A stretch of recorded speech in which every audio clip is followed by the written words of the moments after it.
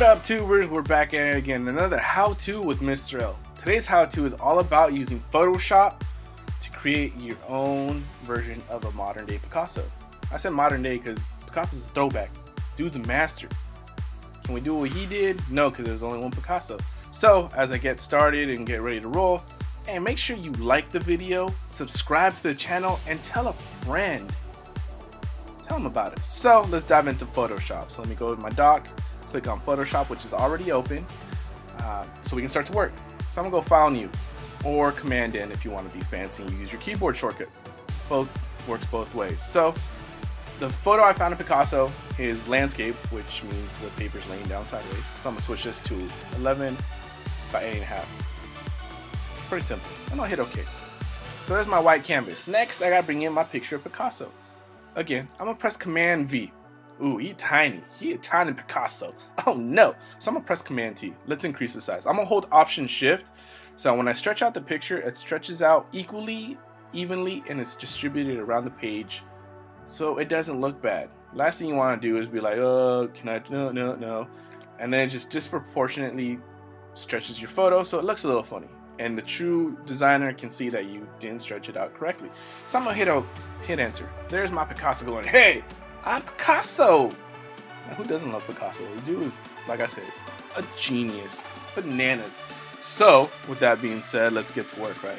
This treatment that I'm about to show you, it's very simple. We use one tool, and then we use a couple keyboard shortcuts to finish off the process. You know, Photoshop does give me all these additional tools and options to use that I can apply to this portrait. Like I can go into my filter gallery, pick different types of artistic renderings to give it like brush strokes. I can make it feel like an oil painting, but that I'm showing you this, well, so that maybe you might want to try this on your own. So for now, let's keep it simple.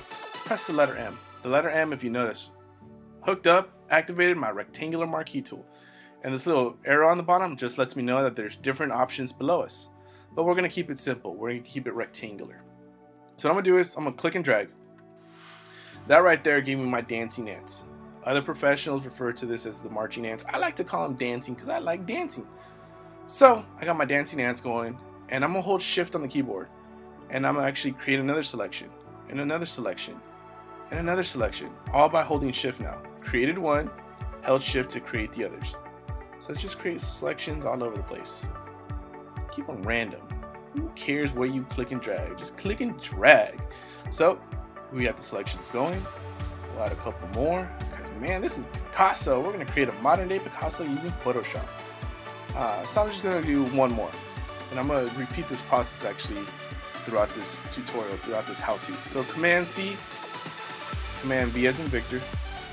So if I turn off layer number 1, you notice that there's a bunch of little Picassos there. And what Photoshop did was copy and pasted them in a sense in place, actually, from where I originally took them from. So what I'm going to do now with layer number 2 there, I'm going to get my move tool. Or I could have pressed the letter B as in Vector on my keyboard to get it going. And I'm going to use my arrows on my keyboard to shift these a little bit. And then things start to trip out a little bit. They start to like, whoa, what just happened? And again, I'm going to repeat the process. I'm press the letter M, get my rectangular marquee active, and again, let's start creating some selection. So there's number 1.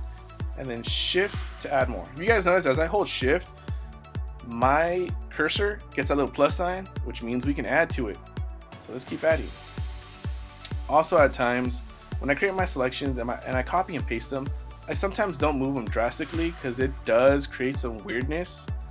So sometimes I just keep subtle little moves. Sometimes I make them a little bit more extreme. If you guys realize, some of Picasso's original portraits, some of the cubistic style was pretty extreme, was pretty move, but then again, it was a Picasso, man. This guy, like I said, was a master. So I'll go with that, create those selections, Command C as in copy, you know, C as in cat, Command V as in vector, because when we get into the design world, we work with vectors, especially in Illustrator. So as you can see already, you know, stuff's moving. So let's repeat the process again. M, let's click and drag with his eyeball. It's always interesting when the eyes move a little bit. And I can make them of all different sizes. I can add to them and create interesting selections. Get like a 3-parter. So So then other pieces of the finger come out. And again, I create my first selection by clicking and dragging, and then I hold shift so that the cursor gets that plus sign. If I wanted to take away from one of these selections, I'll let go of shift and I'll hold option. And now you see that my cursor has a minus sign, so I can take away from a selection. Pretty simple. So let's go back to holding shift, because I want these selections. Let's go here, maybe in here, take the wristwatch, take some more of the wristwatch, maybe this little magazine that could be on the coffee table, I'm not quite sure. Command C again, and then Command V, and I pasted it again. So let me get my move tool, letter V to activate my move tool again. You see it grayed out. Let's move these guys over a little bit. So as soon as I turn off layer 1, we can see that the Picasso has shifted, the pieces are moving. I'll do a Command T just to make it different, and then I'll rotate it a little bit. And all I gotta do to rotate it is hover over the corner. So my arrows switch to a side-to-side look, kind of curve, and then I'll move them a little bit, just throw it off a little bit more, freak people out, like, what's going on here? Like, again, if you ever look at a Picasso, and some of his more abstract cubistic pieces, they are pretty,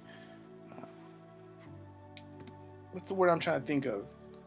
Well, pretty displaced, pretty out of the ordinary, pretty abstract, but in a Picasso type of way, because nobody could do it like Picasso. Let's attack this background a little bit. And again, this technique is, again, we're only using the rectangular marquee tool, creating selections, nothing out of the ordinary. Let's see. Attack this part right here. Oh, let's move his mouth. It always gets interesting when you move parts of the face. Yeah, if I move the forehead, who knows how much we'll see. So Command C, and then Command V.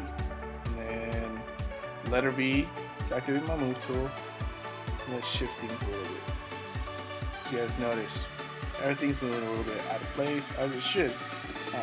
Now if I wanted to, I could continue to repeat the process.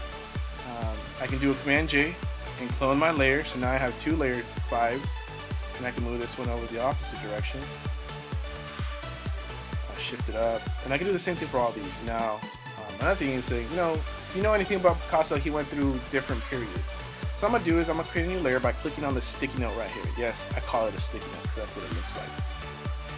I have a brand new layer. I'm going to go pick a dark blue or a blue. I'm going to press Option Delete. So that filled up my canvas, right? I'm going to double click on my layer so I can get into my layer style. And then I'm going to play with my blend modes right here. So I'll click and see which one of these gives it a better feel. Ooh, it's kind of like his blue period. And this is just optional, just to, luminosity did not work. Like I said, this is just optional, something for us to take a look at and see, maybe I like this, maybe I don't. Maybe I want an overlay, a little bit darker. Ooh, it's a hard light. Ooh, too blue. So, maybe we'll keep it a soft light, keep it subtle. But, there you have it. A quick, easy way to create a modern Picasso using Photoshop, using just a rectangular marquee tool, which is one of our selection tools. So, I hope you enjoyed this video. If you did, make sure you like, subscribe, and tell a friend. Because, why not? If it ain't fun, you're not learning, and I'm trying to make this learning aspect fun. So, like I said, thank you for watching. Any questions, concerns, comments, right below. See you guys